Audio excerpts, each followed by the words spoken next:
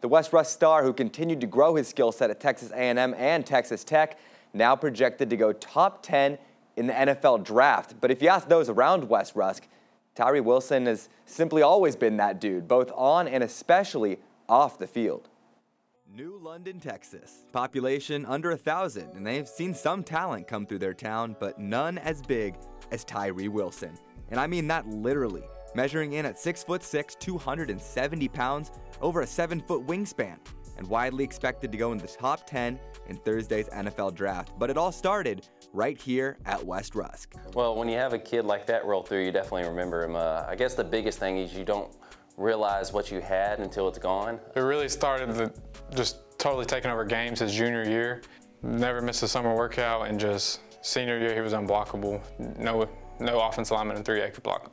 Starting at Texas A&M before reaching star status at Texas Tech, but to tell you firsthand how it was Beast Texas that prepared him for the player that he's become. I mean, I feel like in East Texas we got the best football, so I feel like that has prepared me very good to compete with anybody.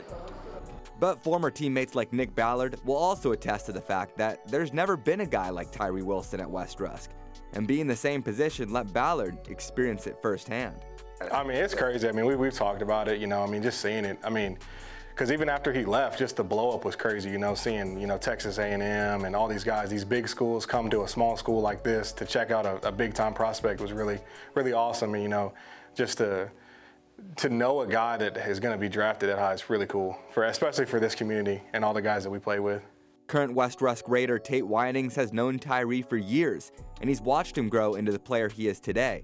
And it was Tyree that presented him with the opportunity of a lifetime to be his special guest at the NFL draft. Well, he asked me and my brother if we would want to come out there, and we're like, of course, we would love to. I wouldn't miss that, and a once-in-a-lifetime opportunity, and it's crazy seeing somebody from the small town New London, population 998, or West Rusk, to just go on beyond Good Morning Football, everything. But they all say that the most impressive and defining part of Tyree Wilson isn't his talent, it's his character.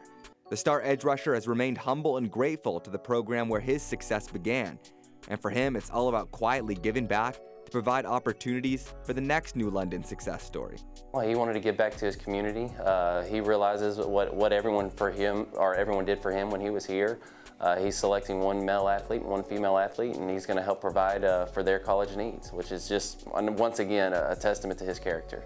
Tyree Wilson will have a whole town rooting for him wherever he goes, but we'll officially hear his name called come Thursday in Kansas City, and one team will be lucky to get a future star on their roster, and maybe, just maybe, he could even stay right here in the Lone Star State.